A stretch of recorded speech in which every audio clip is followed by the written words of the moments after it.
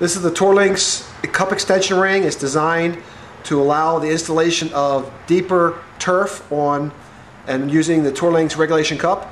Essentially take the cup extension ring and place it onto the Tour Links cup, line up the tabs, flip the cup upside down carefully, and just tap with a hammer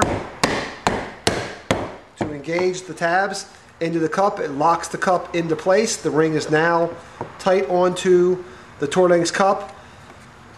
Outside you'll see a variety of lines. You can basically cut this cup to whatever length you want depending upon what depth turf you're using. Use a razor blade or a hacksaw blade to trim this off, sand it smooth, and you've now turned your Tour Links cup into a cup to be used with deeper pile height turfs.